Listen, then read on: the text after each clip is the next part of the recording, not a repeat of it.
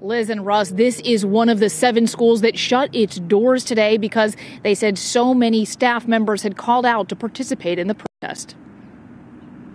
Solid as a rock. Solid as a rock. What do we want? A seat at the table. Durham Public School staff and supporters marching around the Central Services building are demanding a resolution to a pay dispute that some workers say is causing them to lose hundreds of dollars in promised raises. I feel like what they're doing is very wrong. Although teacher salaries are not affected, many joined the protest, and 7 schools had to close due to staffing shortages.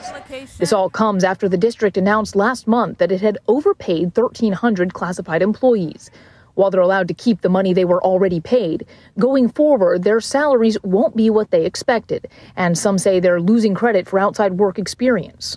At the beginning of the school year, they took my 20 years of experience into consideration. And then January, I did get an email saying that they would bring me down to step 0, which cuts my pay over $600. They're having to fight for something that they should be entitled to anyway. Lisa Howes, whose daughter attends one of the schools that was closed, says she sympathizes with the workers, but she also worries about schools closing for protests. With the public school system, they should have that in mind, that the children are not being educated during this period and they're not being fed. She came to pick up meals for her daughter and neighbors who couldn't get here.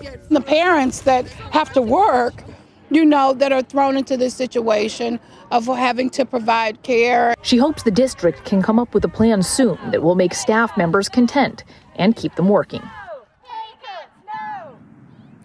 And the Durham Association of Educators listed several demands, which include no pay cuts in their February checks and also being brought in for a work session with the district. Now, again, a special meeting has been scheduled for Wednesday. We've also been told by the Durham Association of Educators that plans are in the works for a possible picket on Wednesday afternoon. It appears that would be after school hours. We're live in Durham. Maggie Newland, CBS 17 News.